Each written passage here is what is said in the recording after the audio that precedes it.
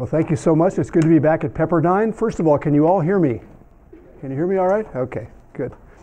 So let's see if you agree or disagree with most people your age. About 2 years ago, the World Economic Forum sponsored a poll of over 1,000 18 to 24-year-olds in 94 countries around the world and asked those people whether they agreed or disagreed with the following question. So I'd like to get your thoughts on this too. So make a note to yourself if you agree or disagree. First, corruption is holding my country back. Jeremy, China? Yeah, you don't have to say it out loud, Jeremy. No one's listening. Angela, South Africa? Oh, okay. So we got our own minds. America, Professor Menendez? Yes? Okay. Mexico. Mexico? No problem. No problem, Mexico, right? Middle East, Karen? No problem? Yep. No problem. Okay. Corruption is causing lost opportunities for my generation. Agree? Disagree? Think of that. Third, corruption is a necessary part of the functioning in society. Agree or disagree? Think of that. Okay, now here are the answers from the poll around the world. 72% of the respondents, 18 to 24-year-olds, thought that corruption was holding their country back. There are people in Finland and Singapore who said, what? What are you talking about? Corruption is causing lost opportunities for my generation, also 72%. You didn't pick up my notes that I had on the desk here, did you? I think you might have. Yeah, I think you did. I'm so sorry. That's okay. Stealing your notes from That's okay. Thank you. They are worth money. About 3 or 4 cents. And then this one, corruption is a necessary part of the functioning of society. Only 10% believe that cynical sentiment that you may have heard from your grandmother or grandfather once upon a time. Oh, you know, Wendell, there's corruption everywhere. It's part of the way the world works. Well, these young people don't buy it. They also asked them this question: to what extent do you think the international community should pay more attention to the effects of corruption and to its prevention and control? And 83% said a great deal more. In 2011, Wynn and Gallup did a poll around the world where they asked people to rate problems according to the things that were the most important problems facing their countries. And even though there was unemployment, terrorism, and so forth, number one around the world was corruption. In elections fought around the world, most recently Sri Lanka, where the new president had surprised everybody by running on an anti-corruption campaign and won. His first actions were to set up an anti-corruption committee, and even before the congressional elections coming up in 100 days, he wanted to have a plan of action that he could go to Congress with right away. If you go to some countries that have had a lot of upheavals, you'll find democracies suffering upheavals, nominal democracies such as Egypt or Libya or Ukraine or Thailand or many others suffering upheavals. The excuse that's often given is because these governments are corrupt. Anybody here from Thailand? Thailand last year had a military coup. Before it did, they were in the curious position of having the sitting president say, okay, let's stop the protests, let's have a new election. And the opposition party, called the Democrat Party, said, no, we don't need elections, that's not good. So I know the foreign minister, I sent him an email, I said, I'm going to give a talk about Thailand to a bunch of guys next week. Can you just explain to me how it is that a Democrat Party can oppose elections? Got to explain that. And he said, what has been happening in Thailand during the past 10 years is similar to Turkey, Tunisia, Egypt, Russia, Ukraine, Venezuela, etc. Namely, elected governments have become illiberal, abusive, using the argument of majority voice to overcome and ignore the concept of check and balance, rule of law, independent judiciary, and anti-corruption. So this word corruption is obviously important, but what does it mean? What is this slippery concept? It comes in English from the Latin word corrumpere, which means to spoil or destroy. And it used to be associated with the idea of a blindfolded judge, you know, like this, with the scale balanced. And in ancient times, they said when the judge turns her face, it's because of a payment. That's an example of corruption. And judges were indeed one of the classic locuses of corruption. It includes bribery. which is when I pay you for something that should be not market allocated, but should be done by merit or by right or by zero cost public service. When I have to pay you for it, that's a bribe. But there's also other kinds of things such as influence peddling, nepotism, extortion, theft, and a whole variety of things which have to do with the fact I'm just not doing my job. I'm a teacher, I don't show up for school. Too bad. Did I take a bribe? No, but it's corrupt. Or I'm just sitting there and I say, come back tomorrow. I'm too busy. And people around the world are outraged by the arrogance and self-serving behavior of many people who are in government. The misuse of office for unofficial ends is a pretty broad definition that encompasses many of those different phenomena. And notice it says office, it doesn't say public office. So a professor can be corrupt. Head of an NGO can be corrupt. A business person can be corrupt. If they're using the office that's supposed to be there to serve the organization, to serve themselves in ways that are illicit.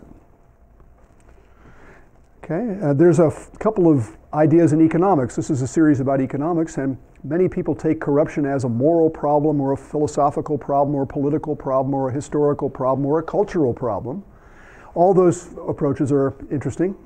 Economists say, but if it's a transaction and you're paying for something, maybe there are certain economic conditions that explain when we'd see a lot of bribery and when we wouldn't, and may suggest countermeasures.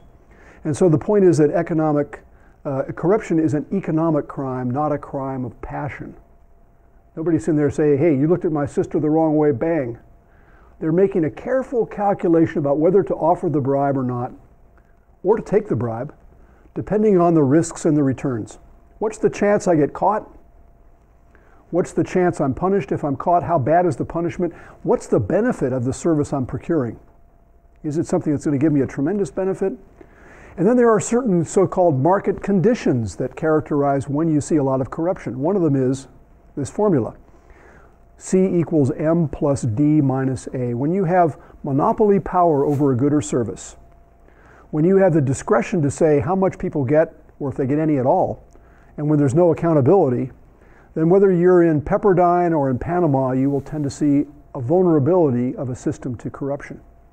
And this leads to the idea that you go through a system from procurement to license of permits or whatever and look for the places where somebody has monopoly power plus discretion minus accountability and see if you can fix that.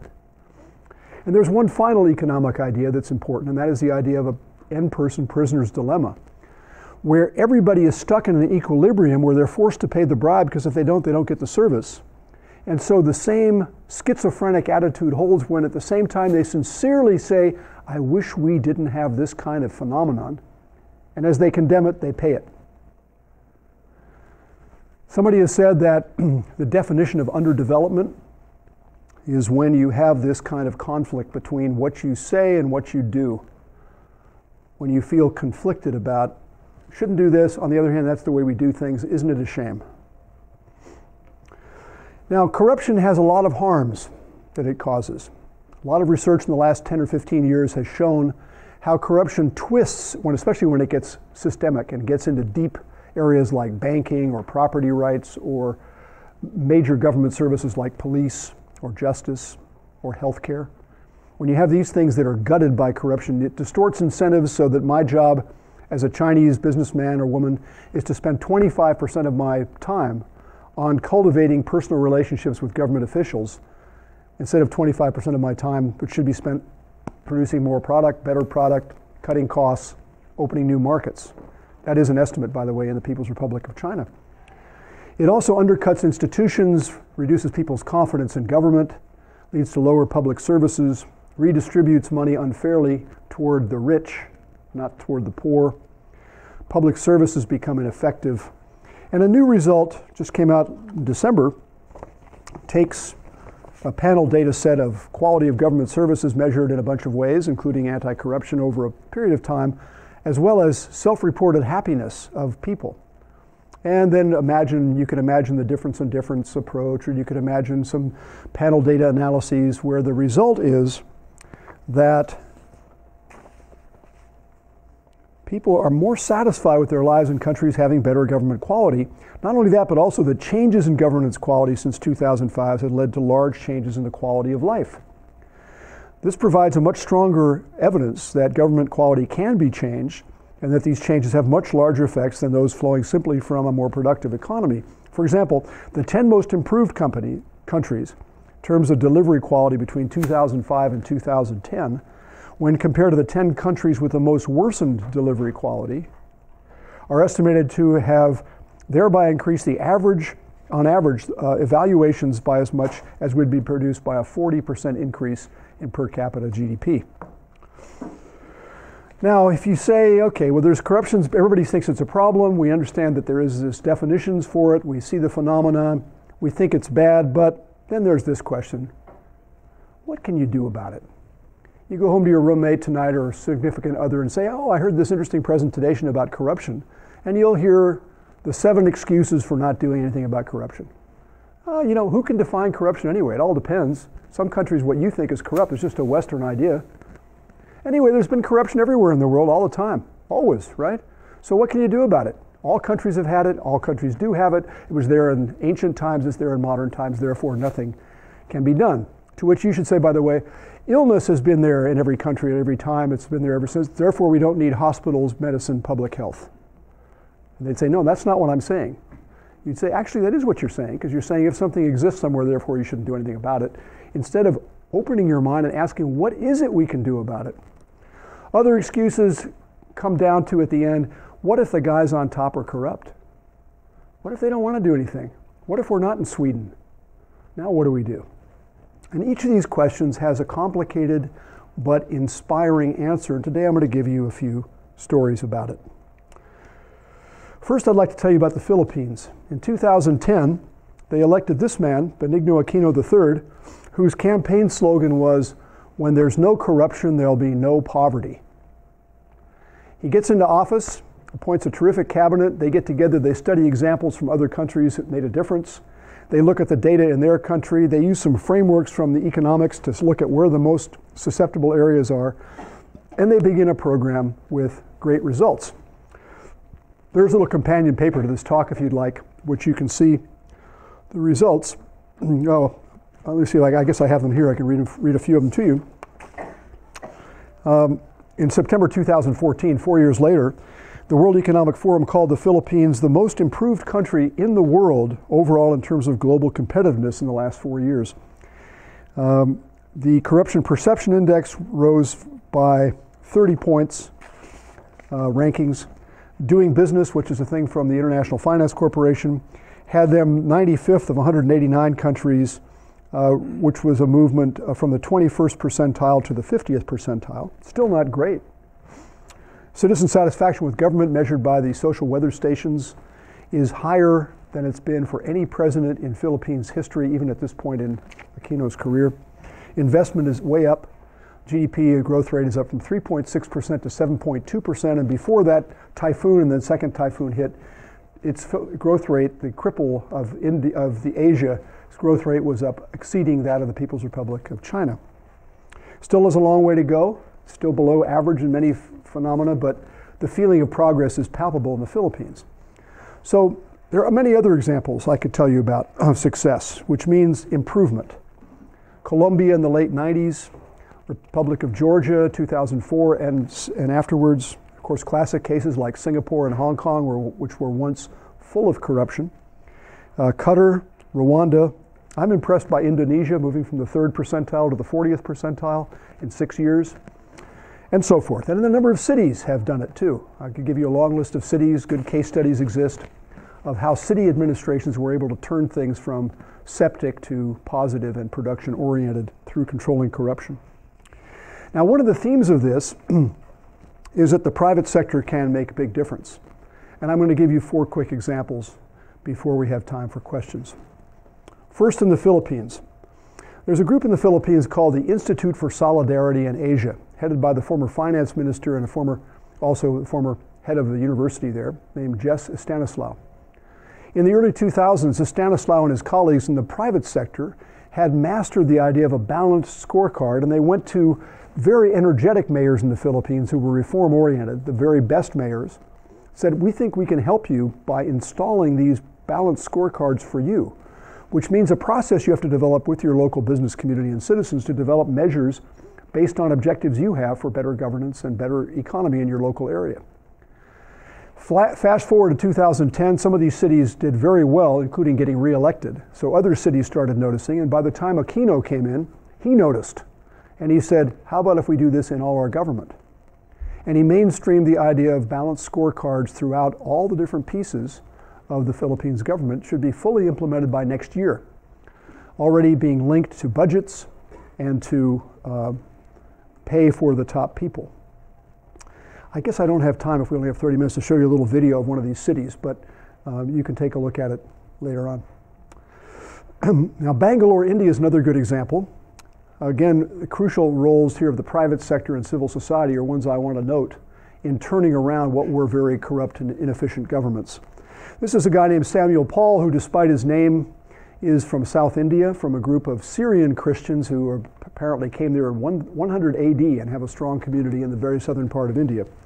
Former head of the Indian Institute of Management, came to the World Bank, so forth, then went back and decided to set up a social entrepreneurship in his hometown, something called the Public Affairs Center, which focused on a report card on city services, which was a combination of different kinds of information.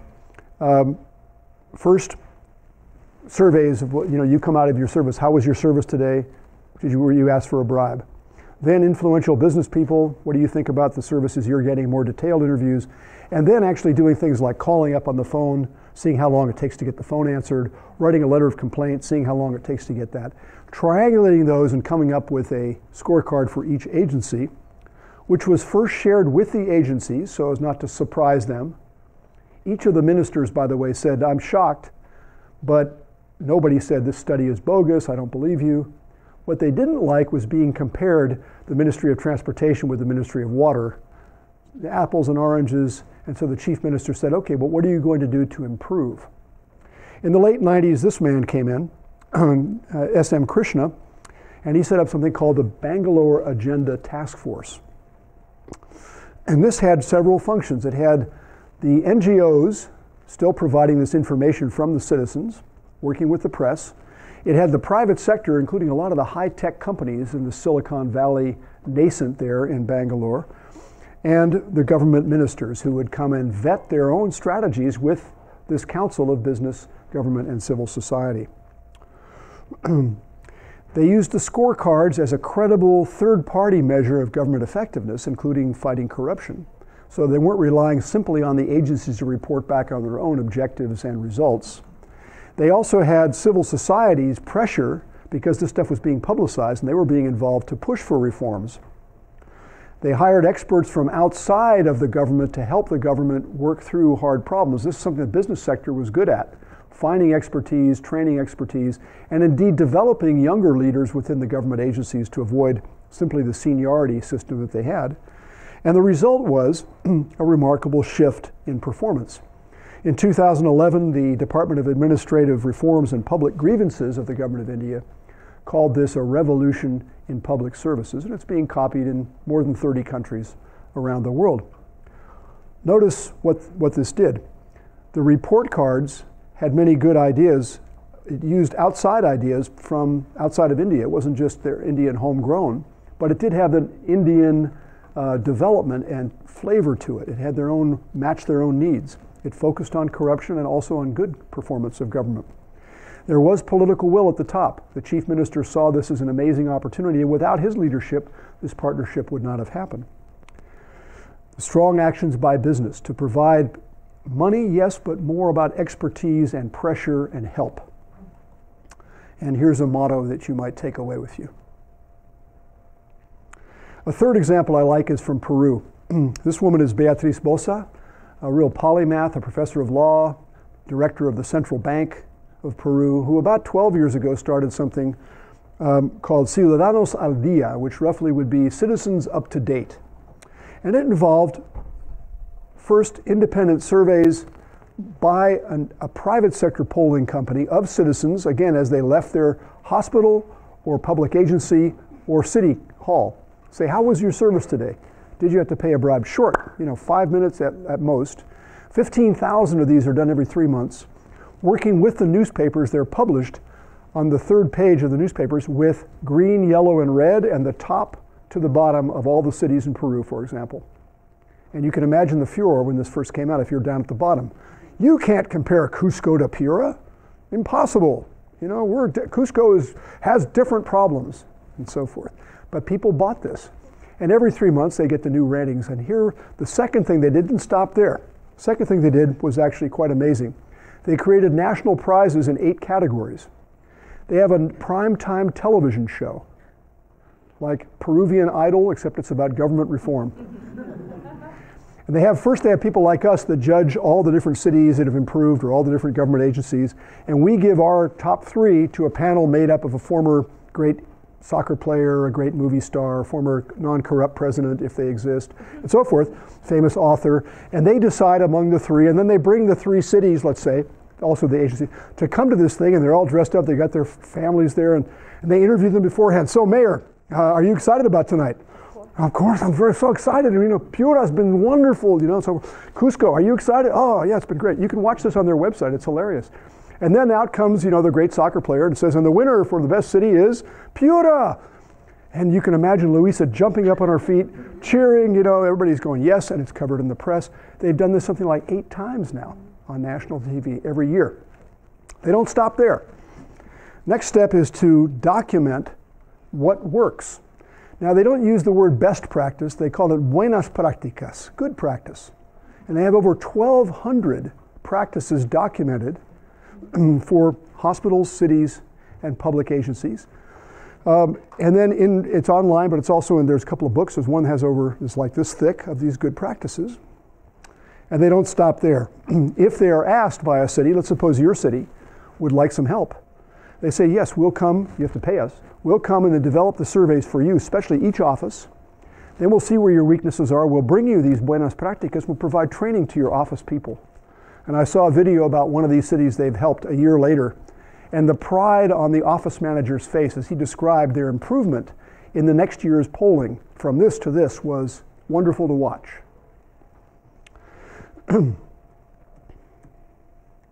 Final example is what happens if the people on top are corrupt? Now what do we do? What's the role of business here? First, an example is integrity pacts, an idea developed by Transparency International. Let's suppose all you guys are road construction firms, right?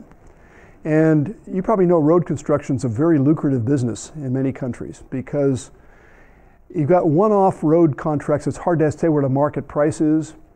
And so if I'm the Minister of Transportation, often I have a very nice car, very nice house. My kids are going to Pepperdine. My kids are going wherever they want, right? And what I will do is negotiate with you about the deals, and you guys may negotiate with each other and create, well, I'll win this one, you win that one, and we end up with me getting about 30%. Me and my staff getting about 30%. So what they did is sort of, by the way, do you want to pay 30%? If you could avoid it? Probably not. If you had a long-run equilibrium, which was not a 30% bribe, but was a 0 bribe, you'd probably say, I'd prefer that, right? So what you have to do is get together and say, okay, I promise I won't pay a bribe or have any ex-post renegotiation of the contract for a bribe. And if anybody else who signs this thinks I do, I will open my books to them.